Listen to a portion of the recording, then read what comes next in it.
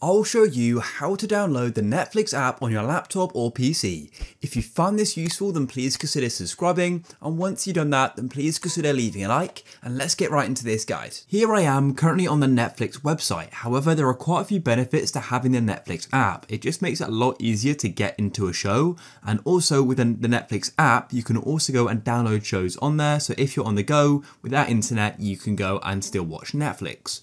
So, to go and get the Netflix app, we can't actually get it from the website. What you need to do is go and close off the website, and you need to go to the bottom of Windows and go and search for something called the Microsoft Store. So tap on search and type it in Microsoft Store, just like so, and it should pop up. Go and open it.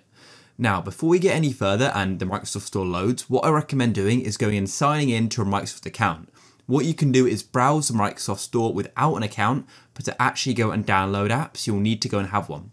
So go to the top right where you've got this sort of profile icon. Mine says RT because I'm already signed in and my name's Rob Tucker. So click there and then go and click sign in. Even if you don't already have a Microsoft account, press sign in and there's going to be an option to go and create one. It's a super easy process. And then just come to the top and go and search for Netflix like so and wait for it to load. And here it is right at the top. So go and click on it.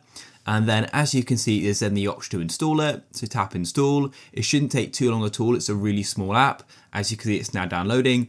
2.4 megabytes is really small, so it shouldn't take long. It will install and there we go. It's now finished. So as you can see, we then have the option to go and open it here, but I just want to show you how you can open it if you aren't on the store. So literally just come to the bottom of Windows again, and you can then type in Netflix and there it is. Click on it and it's now opening up.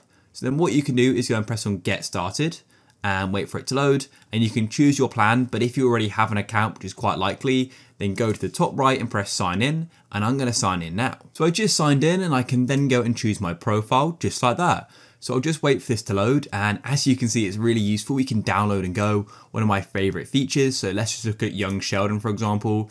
Click here, and then if I go down to the seasons, I'll select season 1. In the bottom right of the episode here, we then have this download button. So let's go and click on it, and as you can see, it's now starting to circle, and it now says downloading, and the bar's now moving. So then what you can, to go and view your downloads, just go to the top right and up on the 3 bars, and then you can press on my downloads, and here it is. You can go and watch them. So if you guys found this useful, please consider leaving a like. Peace.